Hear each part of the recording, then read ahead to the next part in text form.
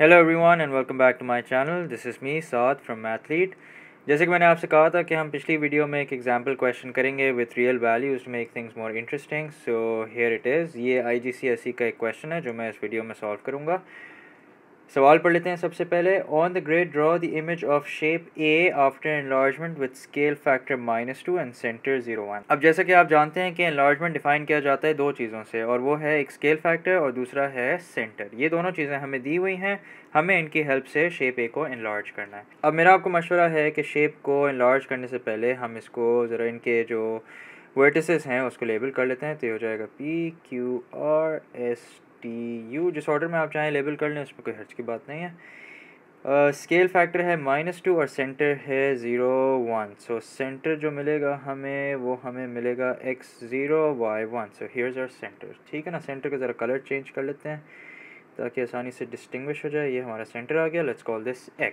अच्छा, अब remember the deal. एक पॉइंट को हम एनलार्ज कर लेते हैं, बाकी सब हम लेंथ से और उसका डायरेक्शन जो है वो चेंज करके हम बाकी सारे पॉइंट्स को एनलार्ज कर लेंगे। सो I will start with T.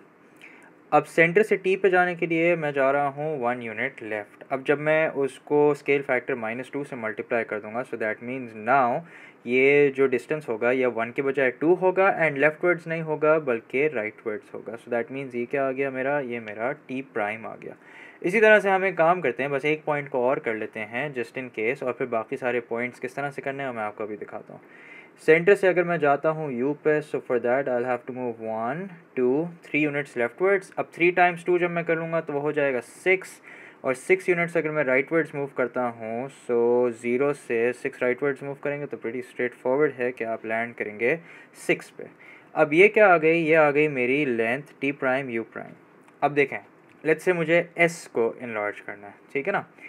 अब एस को एनलार्ज करने के लिए नोट करें एस कहाँ पे लाई कर रहा है। एस लाई कर रहा है, पहली बात तो ये टी एस की लेंथ है 1 यूनिट, और एस जो है वो टी के 1 यूनिट ऊपर है।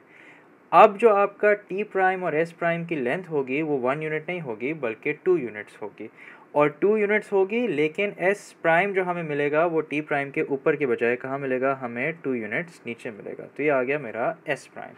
इसी तरह से जो एस आर है ये 1 यूनिट है, और अब एस प्राइम आर प्राइम की जो लेंथ हो जाएगी वो 2 यूनिट्स हो जाएगी, लेकिन are instead of being लेफ्टवर्ड्स it is now going to be राइटवर्ड्स of S. सो ये आ गया हमारा आर प्राइम। अब आर क्यू की लेंथ देख लेते हैं। आर क्यू की लेंथ 2 यूनिट्स है, जिसका मतलब कि आर प्राइम क्यू प्राइम की लेंथ जो हो जाएगी वो 4 यूनिट्स हो जाएगी, लेकिन क्यू जो है हमारा वो क्यू प्राइम जो है हमारा वो 4 यूनिट्स अपवर्ड्स के बजाय 4 यूनिट्स डाउनवर्ड्स होगा। सो 1 2 3 4, देयर यू गो।